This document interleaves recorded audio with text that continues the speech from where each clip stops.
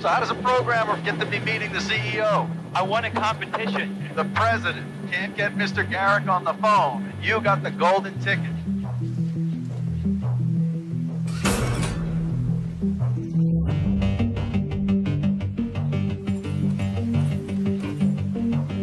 It's good to meet you, Nathan. It's good to meet you too, Caleb.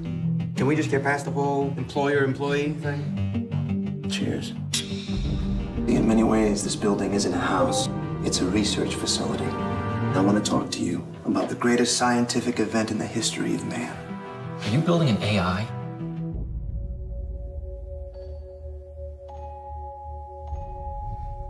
Hello. Hi. I've never met anyone new before. Have you? None like you.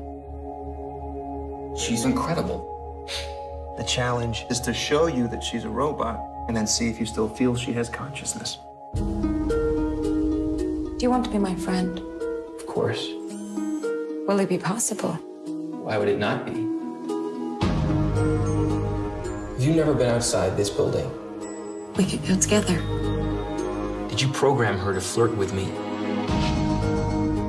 Do you think about me? If you lie, I will know. No. Lie. Maybe she's pretending to like you. Well, why would she do that? Do you think I might be switched off? It's not up to me. Why is it up to anyone?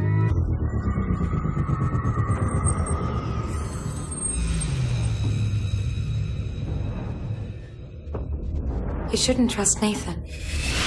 You shouldn't trust anything he says. I think it's the next model that's going to be the real breakthrough. Well, what do you do with the old one?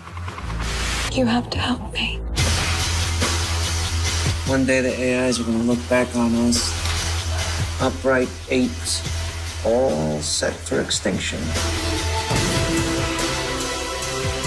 Is it strange to have made something that hates you? What were you doing with Ava?